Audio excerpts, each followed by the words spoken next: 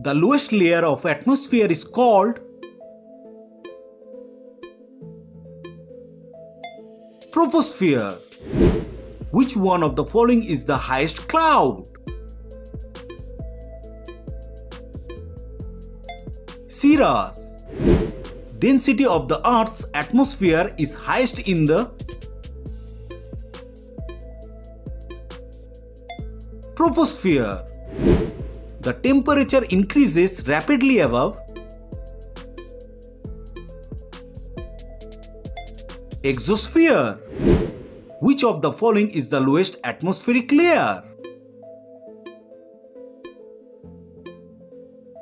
Hydrosphere. Ultraviolet radiation in the stratosphere is absorbed by ozone. Which is the warmest layer of the atmosphere? Thermosphere. In which region does rainfall occur throughout the year?